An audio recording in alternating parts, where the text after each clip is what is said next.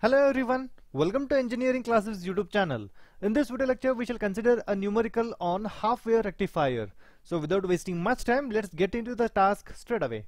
Yes, this is the numerical. It says the input voltage to a half wave rectifier is V is equal to 200 sin 50t. If RL, that is the load resistance, is equal to 1 kilo ohm and RF, that is the forward resistance, is 50 ohm, find the followings. So the task is to find 1. The DC current through the diode, that is IDC. Second one, the AC or RMS value of the current, that is IRMS. Third, the DC output voltage, which is VDC. Fourth, the AC power input, PIAC, I'll call it. Last one is the rectifier efficiency, which is eta. So now let us consider the solution straight away for this numerical. So let me first write the given parameters. So what are all been given? So in this numerical, V is equal to 200 sin 50 t. So this has been given. So I can compare this with the input voltage VI. VI is equal to Vm sin omega t. So if I do that, I'm going to get the value of Vm. What is Vm? That is the peak voltage. Vm is equal to 200 volt. So just by the comparison, I get this. So it is also being given the load resistor RL.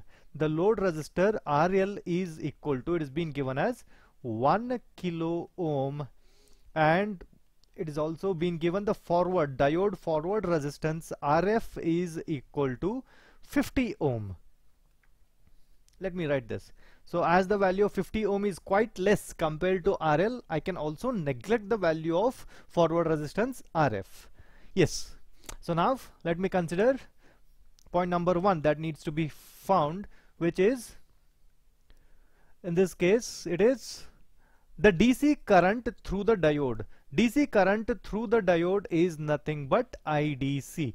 The task is to find the value of IDC. So how do I find?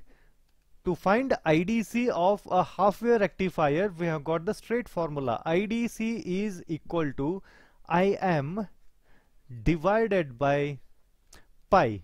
So this is the formula to find IDC. I just have to substitute the values. What is Im? I do not know Im straight away, but I can express Im in terms of Vm because I know the value of Vm. So what is I? I is equal to V divided by R. Which V it is now? In this case it is Vm. R is RL. I can write RF plus RL, or I can write RL only, because I said RF is 50 ohm. It is only 50 ohm. It is quite negligible. So I can exclude that. I can neglect that into pi. So let's substitute the value. What is Vm? Vm is 200 volt. So let me put the value of Vm divided by RL into pi. So what is the value of RL? RL is 1 kilo ohm. RL is 1 kilo ohm. That gets multiplied with pi. What is pi? Pi is 3.142. So this is the value of pi. Pi is 22 by 7 and it has the value of 3.142. So if I simplify this, I'm going to get the value of IDC, the current. The value of current, if I use the calculator and solve it, I am going to get the value of IDC as 63.65 milliamp. So this is the value of IDC. This is the first parameter that needs to be found. So here I have got the value of IDC. So now we'll move on. And the next task is to solve for AC or RMS value of the current. So that we'll consider. So let me call this as the second parameter. I would call this as IRMS. IRMS. The way we had the straight formula for IDC, we also have the formula for IRMS of a half wave rectifier.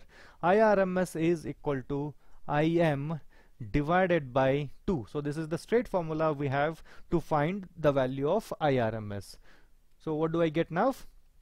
Let me put the values of different parameters. Im. So I do not know the value straight away. So what I do is I'll express it in terms of Vm. Im is equal to Vm divided by RL into 2. So just put the values. What is Vm? Vm is 200. Divide this by RL is 1 kilo ohm. 1 kilo ohm is nothing but 1000 ohm into 2. So simplify this. So if I do that, I'm going to get the value of IRMS. So IRMS turns out to be 0.1 ampere. So this is the second parameter that we found, IRMS. So moving on further, the third parameter. What is the third parameter? Third parameter is the DC output voltage. So let me call it as VDC. So this is the third parameter that we need to find, which is DC output voltage. I call it as VDC. So we have the straight formula for VDC as Vm divided by pi. So what is Vm? Vm is 200 volt divided by pi. So substitute the values.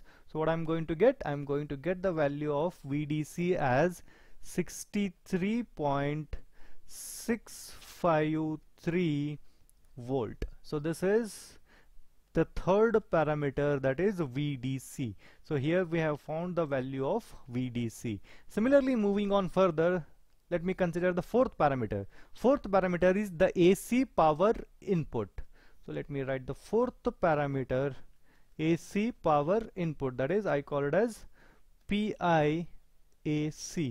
P is the power, I is the input, AC is nothing but AC input power, which is equal to, the formula is VRMS into IRMS. The formula for power is P is equal to V into I. As we are finding AC input power, it must be related with RMS values of voltages and the currents. So what is the value of VRMS?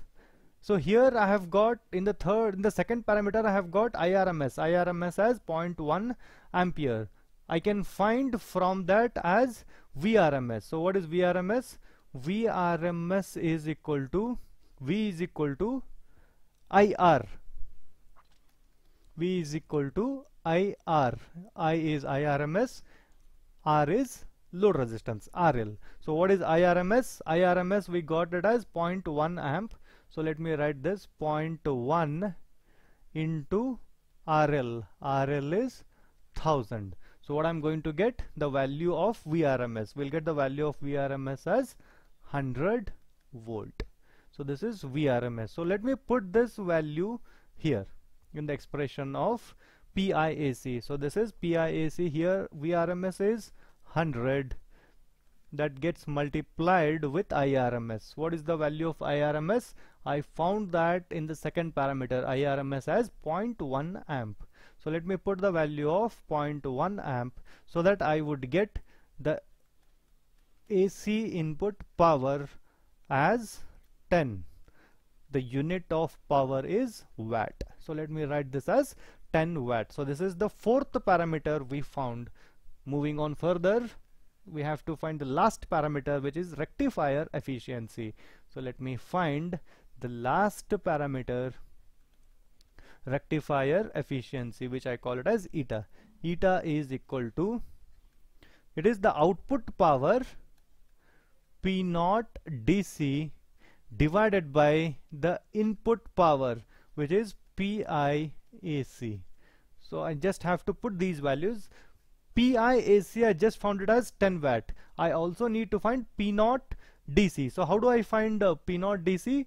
So let me also find P0 DC, which is equal to V into I. So as I'm finding with respect to the output, it is VDC into IDC. So just put the values of VDC. VDC we got it as 63.65. So let me put those values, 63.65.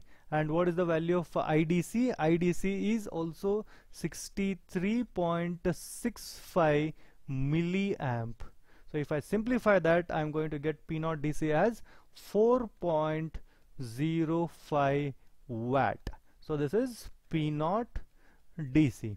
So let me put those values in this expression of efficiency. P naught DC, I just got it as 4.05 watt, that gets divided by its PIAC, that is input AC input power, which I got it as 10 watt.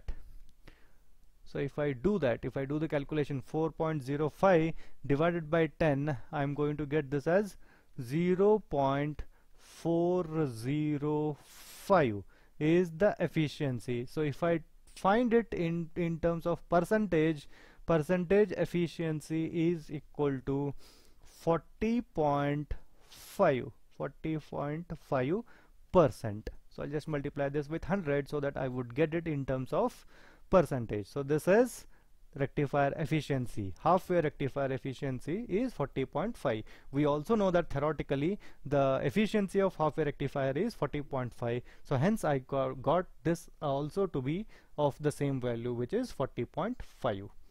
So in this numerical we have considered, in this video we have considered a numerical on half-wave rectifier, and we found the various parameters of the half-wave rectifier like IDC, IRMS, VDC, PIAC and rectifier efficiency. I have explained this numerical step by step. I hope you people have understood. If there are still any doubts, please let me know them onto the comment section, and I am happy to answer those doubts. Thank you so much for watching.